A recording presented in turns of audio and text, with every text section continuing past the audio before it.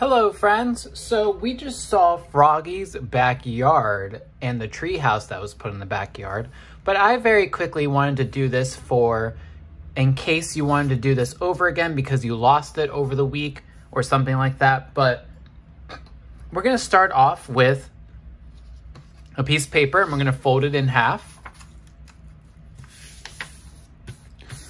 I'm going to go pretty fast because we've already done this, but on the front of your house, you're going to decorate it.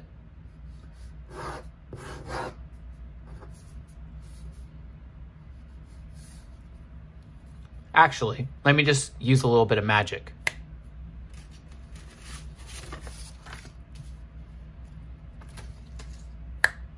So I finished decorating the front of my house. Remember, this entire shape of the paper is the house. So you don't need to draw a little rectangle on the inside and then draw your house. Draw your house for the entire part of the paper. Okay, now we have to go work on the inside. On the inside, we're gonna pretend like this is the inside of your house. So what do you want to be on the inside of your house? I know that I decided to make my inside of the house look like this. So I drew some stairs so that we can go upstairs. I drew a table so that we can sit down and eat, a window, a couch, and a really big TV showing a really good soccer game. So that's what we did last week. Now you're probably like, okay, Mr. Renault, what are we doing today? And what we're doing today is we're gonna flip our paper to the back and you guys are gonna draw your own treehouse in the back. So what we're gonna do, as always, the first thing we're gonna draw is a ground line so that everything isn't floating.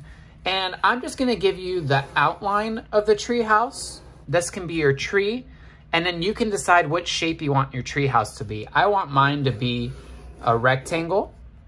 Notice it's not a perfect rectangle either. And then I'm gonna add details on this. Details I'm gonna add are stairs, so I can get up, or like little planks. I'm gonna make mine into like a little bit of a zigzag.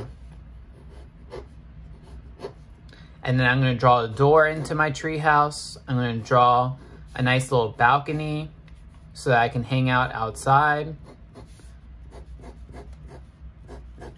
And at the very end, it should look something like this, where I have my treehouse finished. I have a way to get down. I have some other really fun things to do around there, but I'm gonna go back in and I'm gonna add some more details because I want you guys to really think about what materials you're using to build your treehouse. I'm using metal for this, and this is a fun way to draw metal. And then for the roof, I'm gonna draw vertical lines, like straight up and down, and then draw a nice little, almost like a smiley face up there. So this is what I ended up doing for my tree house. Overall, I have the front of my house. You open it, you go inside, you see the inside of my house. You go to the backyard and you see the tree house. Okay, so that's what you guys are doing. Enjoy.